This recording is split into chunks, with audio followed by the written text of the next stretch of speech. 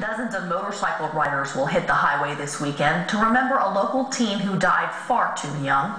Jennifer Ann Crescenti died in 2006 when she was just 18 years old. She didn't die from a childhood disease. She wasn't killed in a car wreck. She was murdered by her boyfriend. A motorcycle run on Sunday is aimed at raising money to help fund teen dating awareness efforts so that deaths like Jennifer's can be prevented. Losing my granddaughter certainly was the worst thing I've ever experienced in my life, and don't want anyone to ever have to go through this. But like I said, my son really started researching this, and even though I'm a psychologist, he was the one who really found out how prevalent this was.